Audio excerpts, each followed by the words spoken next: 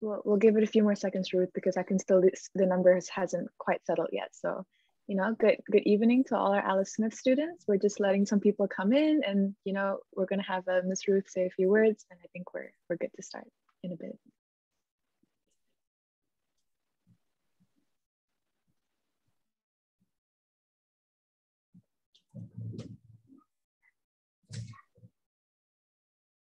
Okay, I think the number has stabilized. People are still free to come and join whenever, but Ruth, you can go ahead and get started. Thank you. Awesome. So firstly, I just want to say a huge thank you to everybody who's coming this afternoon. Obviously, it's outside of school hours, so thank you so much for attending. And I just want to say a big thank you to Millie for hosting this event and for these fantastic panelists we've got here who are going to be sharing all their insider tips on the IT industry. So come prepared with your questions, and looking forward to a fantastic session. Thank you very much, everybody. Thank you, Ruth. So welcome to all our Alice Smith students, whether you're watching this live or watching the recording, we're really glad to have you here. My name is Azalea. I'm the moderator for this Tech Careers panel, and I won't blabber on too much, we'll get straight into it. I just want to give a quick reminder to all of our live attendees that you are completely free and very much welcome to send all of your questions into our Q&A chat. I have talked to all of our panelists. I can guarantee you they are very nice people who are eager to answer all of your questions. So I will try my best to make sure that all questions you ask get sent over to our panelists. So talking about our panelists, can we please go around the room, do a quick little introduction. Please tell everybody your name. Where are you based right now? And maybe one fun fact about yourself. Advait, go ahead. Thanks, Millie. Hi, everyone. My name is Advait Sarkar. I'm based in the city of Cambridge in the UK. And I have played the piano since I was 5 years old.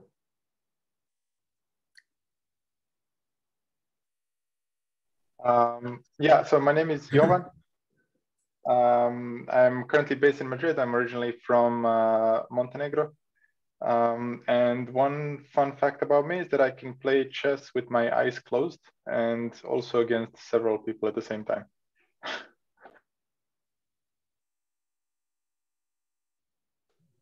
Oh, that's really interesting, Jovan. I recently watched Queen's Gambit, so that's very, very interesting. But enough of that. Hi, everyone. My name's Sanjay. Right now I'm based in Warwick. I'm actually a student, and I guess one fact about me is even for student accommodation, I went a bit overkill and I've got a hammock, if you can see that.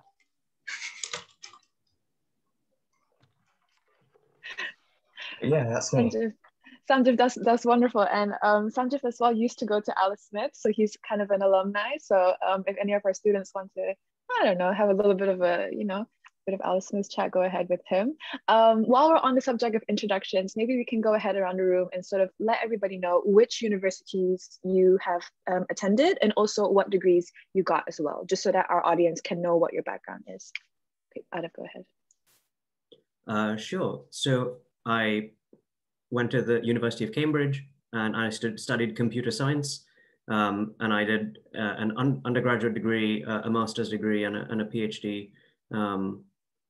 All at Cambridge, all in computer science, because I like the city a lot, apparently. Yeah, over to you, Jovan. That's so cool. Like when you like a place so much that you get 3 degrees from there, and you're okay with the weather, you're okay with everything. It's so cool. Yeah. I was so I studied at New York University, Abu Dhabi. I spent 3 years there, 1 year in New York City. Just did the undergraduate degree, so the equivalent of a 4-year bachelor program in computer engineering. Computer engineering is a bit different than computer science. For all the students, just to make that clarification, it's more of an engineering kind of hardware discipline, although my current work is primarily in software engineering. So I like computer science would have done it for me as well. Hello. So right after Alice Smith, I went straight to Warwick, and at Warwick, I'm still there right now. I'm doing an integrated master's in maths and physics. That might be a bit different from everyone else who's doing computer science. And halfway through my degree, about 2 years in, I realized, you know what, math is it's cool, it's interesting, but I want to do something a bit more practical.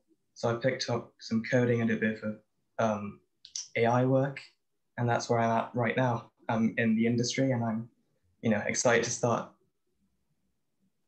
Wonderful. I think I see Eunice over here. Yes. Yes. So Eunice, welcome. Thank you for joining us. You're lucky. We just started doing our introduction. So maybe if you could sort of tell us your name, where you're based, which university you went to, and what your course was, just to introduce yourself to our audience. Yeah, awesome. Sorry I'm late. I had some technical issues. I thought it was at a different timing, but that's all right. So my name is Eunice. I'm based in London right now. So I went to Alice Smith for a couple years, actually. I don't remember the exact dates, but I think it was for 5 or 6 years, from year 7 to year 11. And after that, I moved to the UK and I did a veterinary science course. And from there, I kind of, I came across coding and things like that because we had to interact with some SQL databases based on looking at some electronic patient records. And I made a pivot from there into tech just because it was super cool. And I just thought it had so much potential and something that scientists, they're going to have to use someday in the future, but weren't at the moment. So I ended up doing a master's in computer science at Queen Mary. And then I started working as a data scientist before transitioning into software engineering, which is what I do now. Yeah. Wonderful. That is quite a pivot, but we're very glad to have you on the panel today. So one of the questions that I always like to start with for these type of high school panels is, who or what was your biggest influence on deciding which course to study at university? Obviously, I'm assuming that if you're a student and you're attending this panel, you have an interest in tech, but there are just so many specializations that you can, get into. So if our panelists could just maybe shed some light on how did they come upon what their particular interest is. I think Eunice was going to go first, right? Yeah, that's fine. That's fine. Okay. Who was my biggest influence? Well, I think it was my parents, pretty obviously. I think most people just they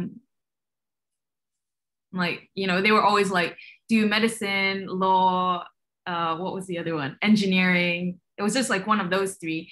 And I ended up wanting to do medicine because of them. It wasn't something I really wanted to do, but I just went in and did it because I didn't really know what I wanted to do. But then eventually I just found something that I liked, which was engineering. And then that's kind of what I threw myself into. Yeah. For me, it was a combination. One influence was my dad. He used to run a technology channel on TV, and he would always have the latest. It was like a news channel that covered the latest gadgets and things like that. So sort of it was a predecessor to your Tech Crunches and your Verges and so on. And so we'd always have this all this fancy stuff in our house that he'd obviously been borrowed or sent to review and talk about. So that sparked my curiosity. But I was also really into computer games growing up, and I really wanted to learn how to make them. So I started trying to teach myself programming to make computer games, and then naturally that sort of led into computer science at school and then at university for me. Yeah. That's cool. Was your father kind of a household name? Did people when you introduced yourself, did people know that you were his son? I think at some point in the 90s he was quite famous in India, and that was it. Nobody remembers him now, but yeah, the channel and the show ran on Prime, he had a show on CNBC, and then he had a channel and it ran for a couple of years and it was very big, and then I don't know, something happened and people moved on. So we got a little time in the sun back in the mid 90s. Yeah. Cool. For me, it wasn't anything to do with my parents. They're both doing other things. It was actually my brother who made my older brother who made the first influence on me to kind of go into the space of math and computer science. And then I kind of came to my university for a candidate weekend to explore the university, to have the interviews as well. And there I met the professor who, over a 15-minute chat, convinced me that I should go into engineering. So it was a very convincing argument, and like looking back, it was completely the right choice to make. I never regretted it. Even though, as I said, I'm working in software engineering, and I would have been better off with computer science. But yeah, later on, I kind of had a special relationship with him. He was my academic mentor for 4 years. And yeah, that's the story.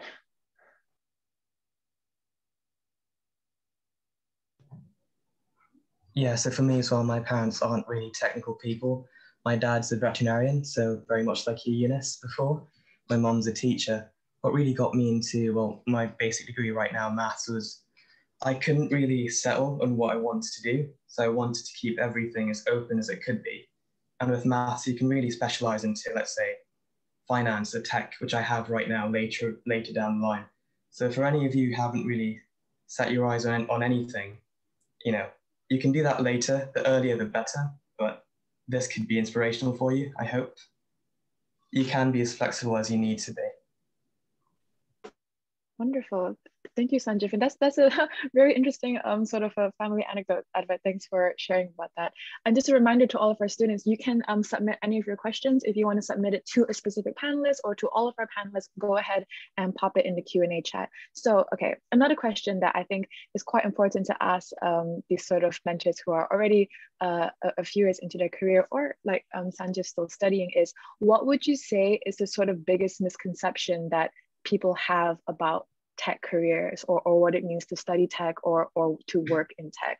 This could be a misconception that you yourself had perhaps before you got started into the field. Eunice, go ahead if you could start us off. Okay, misconceptions in tech. I think I got to think about this for a bit. Does someone else want to start first, and I'll carry on after? I'm happy to kick it off. So I think one of the biggest misconceptions is that tech is for a certain kind of person. You know, particularly a white cisgendered male person. So you can be a Black woman in tech. You can be, you know, a queer person in tech, and tech is I mean, there are bad gender and demographic imbalances in many sectors for sure, but tech is definitely amongst the worst, and we're suffering because of it. We're suffering from the lack of perspectives that we get when people come from when people from a diverse range of backgrounds can come and contribute their thoughts and ideas. So if at any point in time you think that you feel you can, I hope none of you watching you know, feel this way, but if for any reason you get the feeling that, oh, like, you know, computers are only for boys, or computers are only for a certain kind of person who looks a certain kind of way or acts a certain kind of way, then that I'd like to say that that's a complete misconception, and we you know, it might be the case that tech has an imbalance in that way, but that is absolutely something we want to fix and needs to be fixed. So don't rule yourself out because you think you don't fit what the image of what a tech worker should look like. Okay, I guess I'm ready now. So on me, I think the misconception about tech is, if you want to go into tech, you want to learn how to code, that software engineering is the only job for you.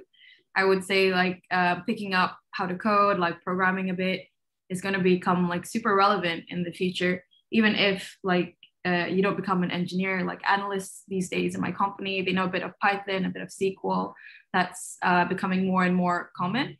And you can go into things like cybersecurity, AR, VR. So you want to make like self-driving cars, you want to build robotics, you want to go into blockchain. There's just so many things that you could do if you go into this field, essentially, just because there's so many options and you don't like have to close yourself off into an engineering box. That's what I would say. Yeah, those are two very, very good points. I think I'm not I don't know what else we're gonna say by the end of the panel, but those 2 points are definitely going to be something to take home and remember. Super relevant. From my side, I would like to say that I was kind of surprised by the social aspect of doing programming or like being a software engineer.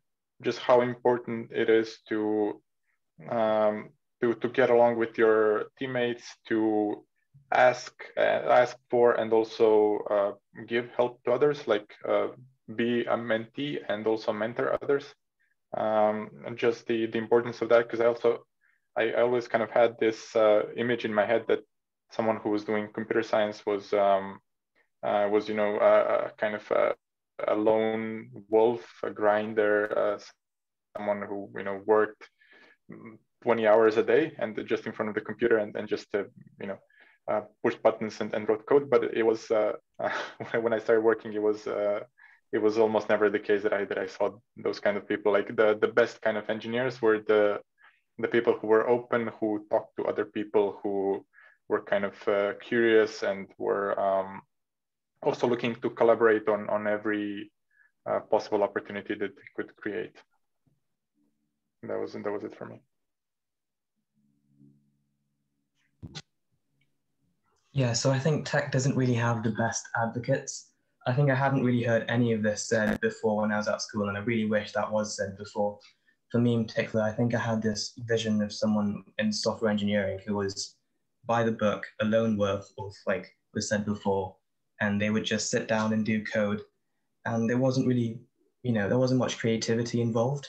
But right now that I've actually, you know, been in the field, I've done some work, there isn't really a guidebook. You have to be fairly creative going into these problems. It isn't the case where you already know the answers, you just have to apply it for a different case. It's very, very nuanced. So for example, I'm working with a startup to build a tracker that can count cows in the field. And there's no blueprint for that. You just have to come up with that as you go. So for those of you who think tech is a more boring, rote learning job, it really isn't. You have to come up with new ideas on the spot, and that can be really interesting. Yes, Sanjeev, I think working with cows is definitely very interesting. Please elaborate on that later on. We are all waiting to hear about that. We have our first question of the panel, and I'm really pleased. Hopefully, you know, this encourages other people to ask some questions as well. The first one is always the hardest. But this question goes, how competitive is computer science given the popularity of everything tech these days? You know, I know, Sanjeev, you're still in school, so maybe you could reflect about your courses, but I mean, for everybody else who's already working, maybe how could you just comment a little bit about the sort of competitive nature of tech, or is that even the case then? Eunice, and if you kick us off. How competitive it is. I would say like the tech scene has blown up quite a bit recently in the past couple of years.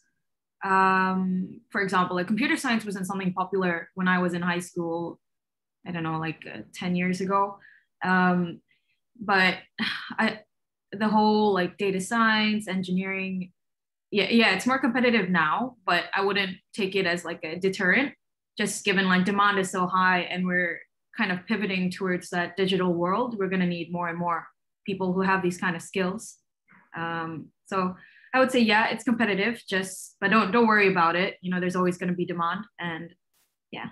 There's so many different things you can go into, so many things to explore. Even if you did like a computer science degree and didn't end up in tech, it's going to be relevant for you in your day-to-day life some way or another.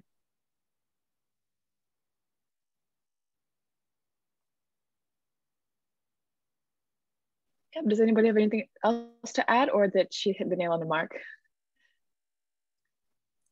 Yep, I agree with what Eunice has said. Yep, there's lots of it can be a competitive field, but there's also lots of opportunity. Mm-hmm. Yeah, exactly. I think that that point is pretty important. That the popularity made more people go into the field, but it also made it created more companies, more opportunities, more specializations, more of everything. So it's not something that actually hurts you, I believe.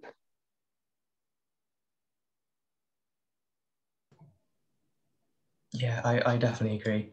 I think something else to mention is that it can be as competitive as you want it to be. So if you're gunning for these top tier companies, Microsoft, Amazon, for instance, it's tricky to go through. I remember doing a few interviews last year, and that was hard. I was doing many coding problems back home. But there are many other ways to stand out, and there are ways you can go in where you can really shine light on your other skills, maybe your social skills, maybe you have experience in this niche, nuanced region. I know someone who didn't really know much coding. Now he works for a fashion startup because he loves fashion. So there are many ways you can stand out, and the competition is high, but it really does vary from place to place. I just muted myself, but thank you, Sanjay, for your answers, and thank you for your question. We have another one over here from Kazuki, and he asked, how might the tech industry look in 10 years? Or what will be different? What might be the same? We're asking you guys to be a bit of a, how would I say, fortune tellers perhaps in this question, but it is pretty relevant considering that Alice and the students are probably going to go into higher education. By the time they get out into the sort of working world, it might be some time. So if we could have some reflections on the room about how the tech industry will look in about 10 years time. Yeah, I can kick off again then. For me, I think a lot more manual jobs are going to be automated. There's going to be less things like, I don't know, like paralegals, receptionists, things like this, which could be automated by different software. I mean, there's so much startups that are trying to solve all different kinds of problems these days. And I think that there will be a few that actually manage to do that. And yeah, for me, that's the future. It's more and more people are going to have to learn how to build software, work with software, use it in their day-to-day lives. It's going to probably not kill like a lot of jobs, but it's going to open up a lot of different career paths and opportunities, like Sanjeev said. Yeah, I think it's going to be awesome.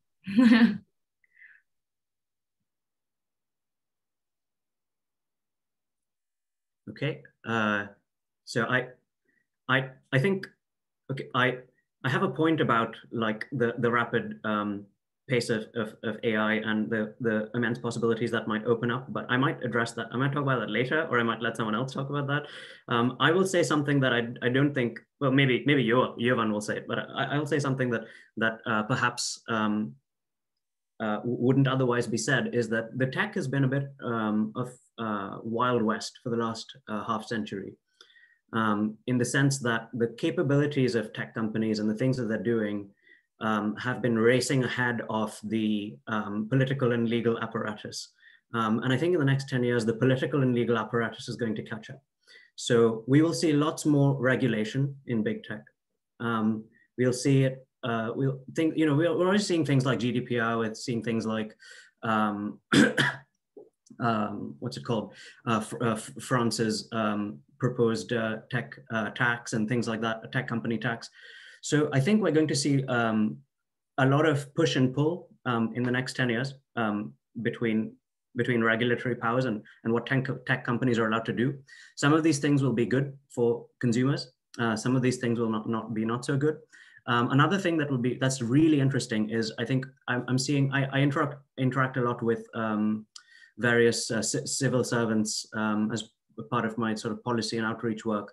And civil servants, basically people who work for governments around the world, are very interested in China's attitude and approach to tech, which is, you try to own large parts of the tech stack, large parts of the technology sort of regime, and in an effort to, I guess, create smoother, better, more unified, and more consistent with the state's ideals version of technology. And I think what we'll see is over the next 10 years, without making this too complicated, the next 10 years, various sort of Western liberal democracies try to experiment with different versions of the China model of owning different parts of the core technology stack, things like mapping, things like email, things like the internet backbone.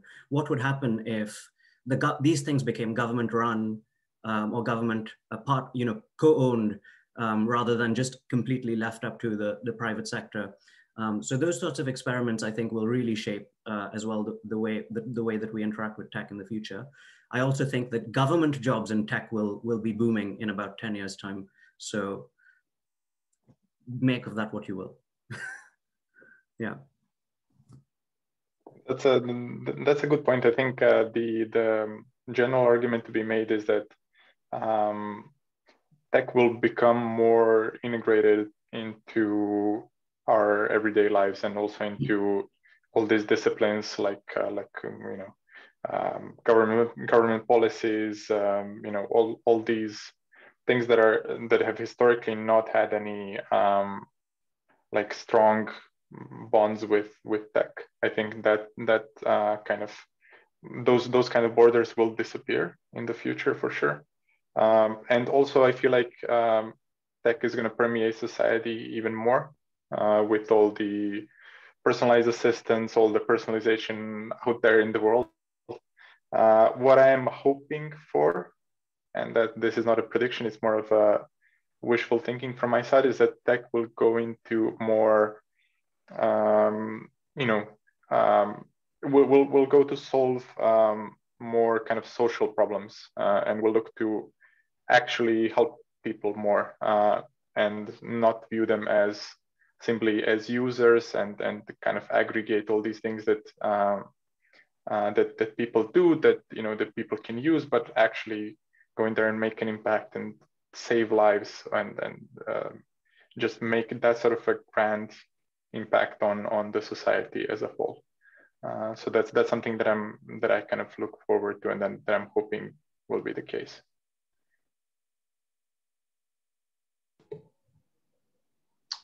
I have to agree. I really think tech will be far more regulated in the future.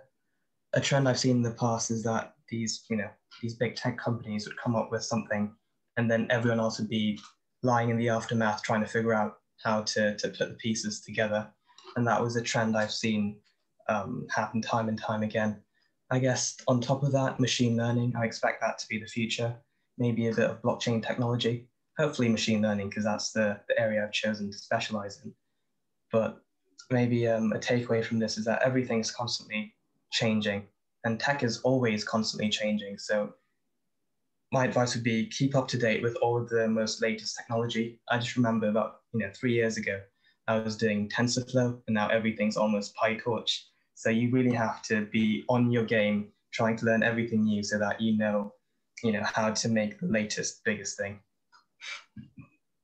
Wonderful. Thank you so much, Sanjay. And I hope that our students were taking sort of bets to see what's going to be happening in the next 10 years. We'll see which one of our panelists came true, perhaps. So thank you, Kazuki, for that really good question.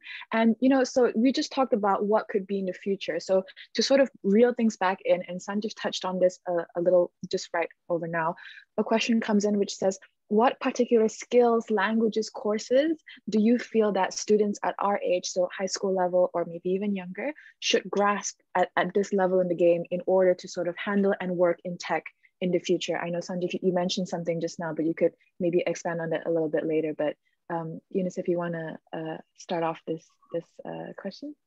Yeah, of course. For me, I think this question is like one of the most asked questions for like someone who wants to get into tech. And personally, I don't think that this is a question that you should be based like, I want to learn this language. You don't like restrict yourself to that.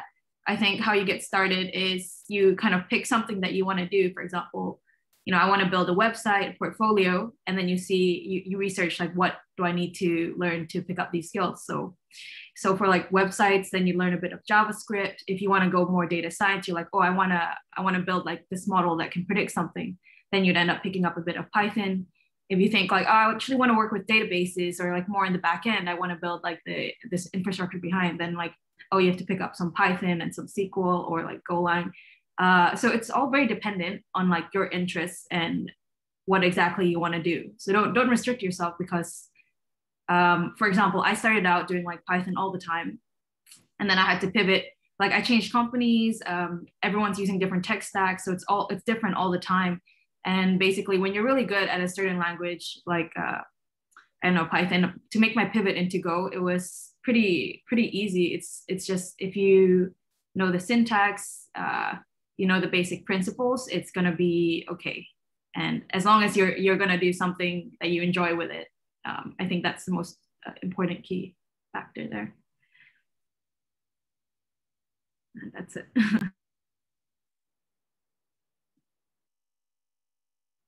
Yeah, I agree. I agree with you, Eunice. Absolutely.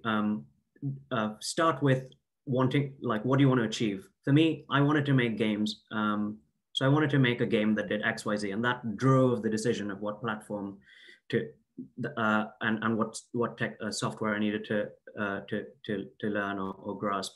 Or, you know, I want to build a robot that does something. You know, I want to build something that automatically scratches my dog's ears whenever it presses a button or something. You know, start with projects. Have fun, play around with them.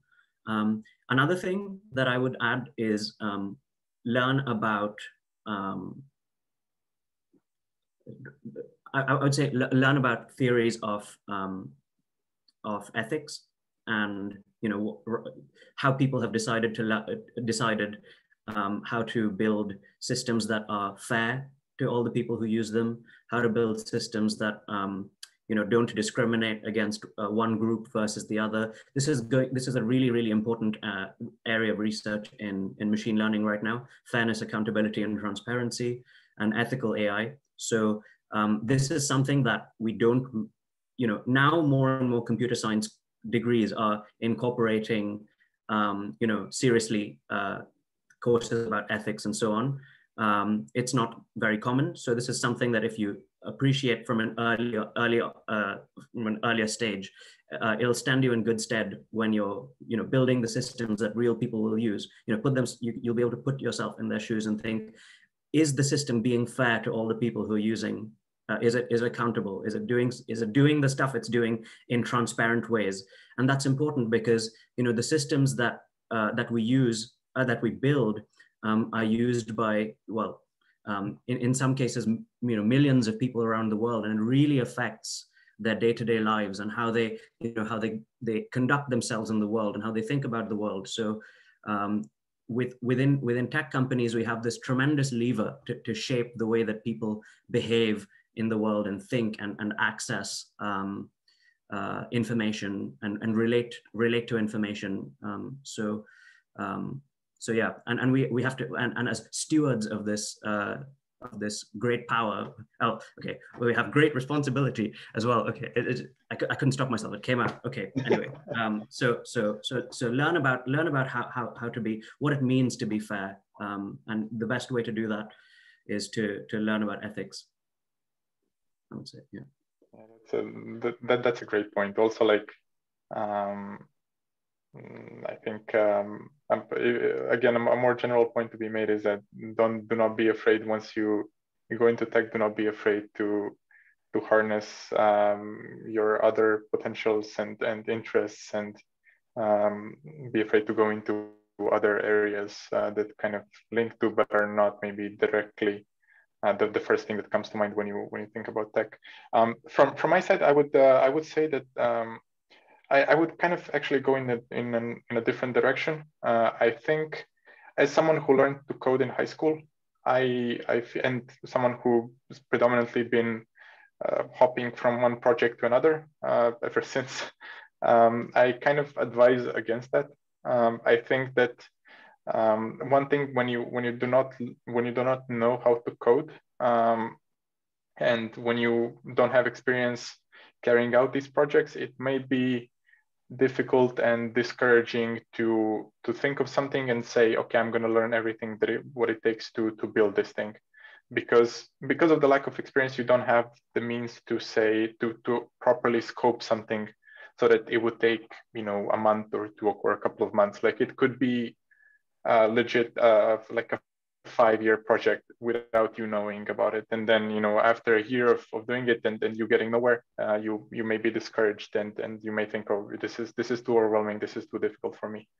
So I would say, actually, I would go in a different direction and say, you know, start with something that's very structured, that's going to help you make those first steps and realize what are the different possibilities and how to approach problems, how to plan it out, how to design things. So like a basic course on anything, on Python, on JavaScript, on like any of that will do.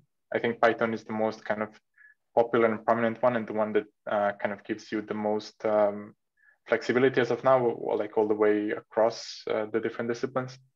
But it's also, I would like to mention, I'm not sure how much of marketing we're supposed to do, but there are a couple of fellow alumni from my university who actually are tackling this problem, and I think in a very good way. They made this gadget which you can program. It's called the Imaji Charm, and it's made specifically for girls who are looking to break into tech. It's very cool. It makes it it kind of scopes your projects and your learnings to this like small gadget which you can program in different ways so that it makes for a good accessorize. It's super cool. I would definitely recommend it.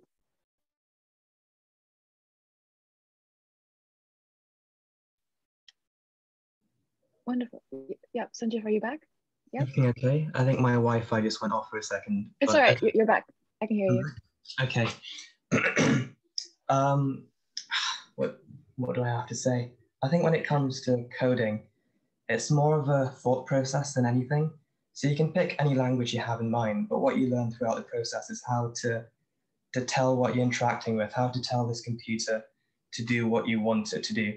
So as Eunice said, the best thing to do is figure out what motivates you personally. Maybe you want to build a website, you want to build a classification system, then reverse engineer that, figure out what you have to learn to get to that point, and just, you know, fill in the blanks, go on that road yourself and see where you go. Once you have one language under your belt, it's very easy to pivot to another. And it's not because you know the syntax, it's because you know how to interact with a computer, and you can transition from Python to, let's say, JavaScript, C++ easily. But my advice would be, I work with Python on a daily basis, and it's a fairly easy language to pick up. It's very scripted, but there's another type of language, C++, which is low level.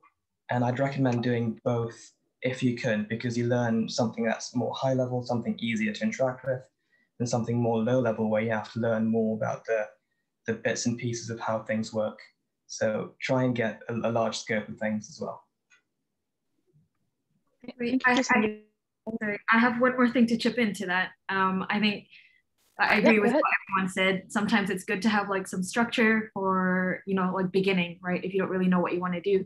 But also I think like it's really important to just have fun and, you know, do something that you want. Like, for example, I have this like right under my laptop. Like I bought this off Amazon the other day, just like some random robot dog that works with Raspberry Pi, because I want to build a robot dog just because it's cool. And like for that, you have to work out like how to program Raspberry Pi with a bit of Python. And they also do like some little machine learning models where it can like identify a red ball, things like that. So I think whatever you think is cool, like whatever you want to pick up, just like do that. And then I think things will fall into place. Yeah. Wonderful. That's awesome. Please, you know, send me a picture of the dog when it's done. I'm actually quite interested to see how it works out. I just wanted to ask all of our panelists. So we do have 5 minutes left, but we do have one more question from an attendee. Are we okay to maybe stay a little bit longer past the 45-minute mark, or does anybody have to leave immediately? No? Okay. Good. Ruth, I hope that's all right as well. We have another good question. Thank you for all the questions coming in. And this question asks, maybe it's a bit more student oriented. It's how big of an impact does the university you attend directly affect your sort of job opportunities going into tech? I know that this is probably a big question that's on students' minds who are maybe around 17, 18-year-old going into university. So if our panelists could sort of reflect a bit on this question and maybe come up with some sort of answer. You just go ahead. Yeah, so I think, well, obviously, if you go somewhere like a really good university, I don't know, Oxford, Cambridge, Harvard, that's not going to impact you negatively in any way. Like, you definitely get more job opportunities. But I would say, like, for tech, university degrees is not something that is like compulsory or something that is like highly looked upon compared to like some other fields. I would say what's most important is, you know, doing well in technical interviews, having a portfolio that backs up like your interests, setting up some GitHub repos or GitLab, I don't know, that shows off like maybe small projects that you've done, things that you've built. I think in that sense, it's more important than actually having a, like, I don't know, a computer science degree from a really good uni. Yeah.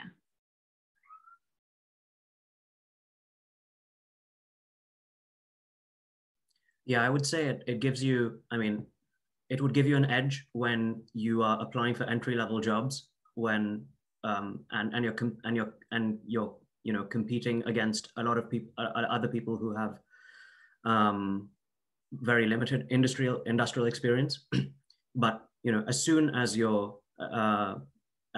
got 2 or 3 years of experience, nobody even looks at what university you've gone to. So you can you know, I mean, so, but I think you should look at your university experience as I guess an opportunity to invest in yourself and select your university based on, you know, how well you think their way of teaching aligns with and how well their curriculum aligns with you as an individual. And I think that's the lasting value that you'll get from your university choice, rather than its sort of job placement like record. Yeah. Yeah, I feel like universities have quite a bit of impact on exactly entry-level positions, which matters, right? Because it kind of sets you up onto a specific trajectory. If you go to a good school, or if you do well in your university, or you have all these side projects and all of that, so it kind of sets you up that first job that you get not based on your experience, but based on your, you know, things like your curiosity, your kind of smarts when it comes to problem solving and all these things. So those years, I would say, are very formative. That can be you can be at a good university during those years, but even if you're not, you can use that as an opportunity to make progress. Like 3 or 4 years is a very long time period. So wherever you find yourself, it's important that you make the most out of it, because the people I've seen who did best in general when it comes to life as a whole were the ones who were, you know, thrown somewhere and then making the most out of it. And they were, you know, when you're top of your whatever people who are around you at that point, it's going to make a difference, and it's going to be recognized from the outside. Yeah, I think no matter what you do and wherever you go, just make sure you put in 100%. Make sure you put your whole, you know, all of your effort into it, and then you will succeed. I remember being at Alice Smith a few years ago and thinking about which universities to go, applying for universities. And it was a really stressful time. I think everyone was gunning for Oxbridge, and it seemed as though it was the end of the world if you didn't get in. But it really isn't. When it comes to tech, all that matters is what you can produce. If you can do the job, you can do it. And that's what people respond to. Of course, for entry-level jobs, a good university matters, but outside of that, not really. I know someone who went to Cambridge, and he was rejected in favor of someone with no degree but had a lot of skills under his belt and a lot of projects he could boast in his portfolio. So really, it matters how much initiative you put into it and how much drive you have more than anything. Yeah, so I'd just like to add to that. Obviously, I'm the career counsellor at Alice Smith, so it really is about what you put into it. So all our panelists have really outlined that really well. It's the effort you put into it. The doors can be open for you. And probably something to bear in mind is that career service have undergone quite a transformation just in the last year or so. And Royal Holloway University is a good example of that. So just last year, they made every single course have a placement year. So no matter what you study at Royal Holloway, you do a year in industry. And what they saw was last year, the first graduating class they did that with, it increased their employability by 50%. And that was because everybody had this industry experience. And if you read the publications that I share with you in the lessons, you'll see that employers are looking for experience. So if you're at university now, attending university in the next few years, in your first year, you will be expected to have those internships and have that industry experience by the time that you graduate. And a good way of doing that is a placement year or just using your holidays. And it really is, no matter what university you go to, it's taking advantage of the career service that each university provides. It's taking advantage of networking, taking advantage of internships, and making sure, just like all these panelists have said, you have that experience when you come out the other end. So university is no longer about just going to university and doing your degree. It is about getting that experience and having all those side projects that you're doing as you go through. And that's what employers are looking for. So you're looking at Cambridge versus Sussex. There isn't really a difference. Employers are looking for, what did you do in addition to your degree? Wonderful. Thank you so much, Ruth. And on that note, I think that's our time for this panel. I really want to thank all of our panelists for being so candid and reflective, and of course to our audience for sending such amazing questions. If I could do a sort of a too long didn't read wrap up, I would say be innovative, because that's what the tech industry is going to be like. What else do I want to wrap up? Have fun with it, and also everybody build a robot dog, because apparently that's gonna give you a leg up in tech. So other than that, like I said, great big thank you to all of our panelists. Thank you, Ruth, for having us, and for all of our audience. I hope this was insightful, and I hope everybody has a nice Tuesday morning, Tuesday afternoon, Tuesday evening. We're all around the world, so thank you for joining us for this panel, everybody. Thank you.